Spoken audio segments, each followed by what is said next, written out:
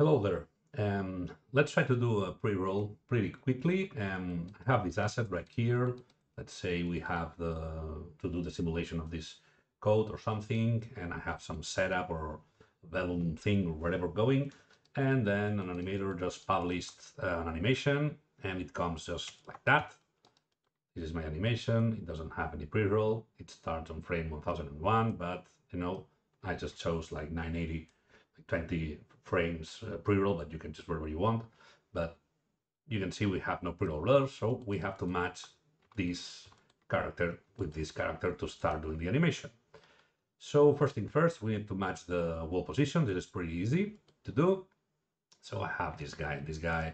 I just blast everything but let's just okay, everything but the body. And I did a time shift here to be sure that I'm just using the first frame of the animation. And then I created a group like that. You can see this kind of group right there, where I did some kind of a cross in a place that I thought that is not moving that much, really. And as you can see, the hips are facing forward, and you need to find some place like that, some points that are like facing forward, and I have like this kind of cross across the body that really represents the facing, the direction the character is facing.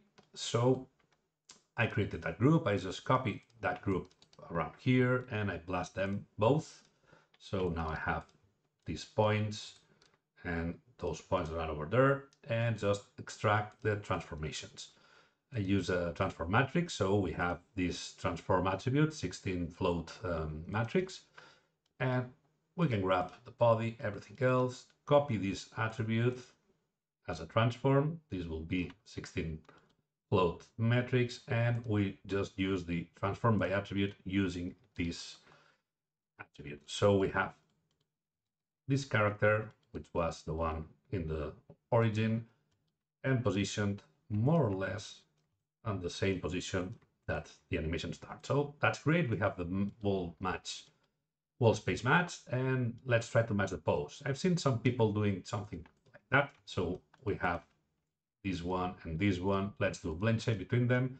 The problem with that is that the blend shape is linear deformer, so in between you have this kind of crazy stuff because it's just try to imagine like a linear, like a really straight line between this point, this position of this point, and this position of this point. So a straight line will look like that, and we'll lose a lot of volume here. We'll lose the length of the forearm. Everything is not really good.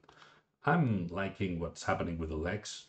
They will work as a pre-roll, also the torso and the body, but not the arms. But either so, I will do everything, and then you can blend it together if you want. So what I did for that is I just created some point groups right there. They are all named ref something, and it's pretty important to create everything ordered. Create ordered means that, well, as you can see, the points that I selected, I guess that you can see that. Let's just put some points pretty big. Okay, so I tried to find some points in the geometry that more or less represents where the joints in a rig would be. So we have these points, and maybe we have those points. You can see we have same thing with the leg. Well, in that arm, I just put a couple of them because I was losing some volume, and something like that, something like that. It's really, really fast. You can do that like in a couple of minutes. And same thing with that. And again, keep in mind, create order, because if not, you can select all those points in order, like this is the first one, the second one, third one, and then the last one. And then when we create a line, a curve, from then it will be like a messy one. So create order, pretty important. So at the end of everything, oh, you can see a lot of them working like that. Nice, great. I have also some points there, and I just copy the groups there, so I can blast all the points and create an add.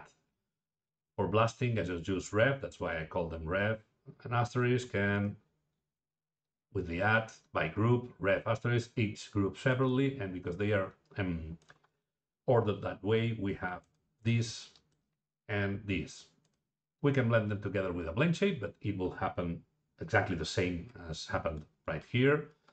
So what I use is a wire blend. Why? Because the wire blend tries to keep the length of each one of those segments of a curve exactly the same. So what we get is this kind of rotating, nice interpolation between them because it's trying to get there by rotating and not by a linear interpolation. So I have the same length everywhere. So this is working pretty nicely. I just did a resample with some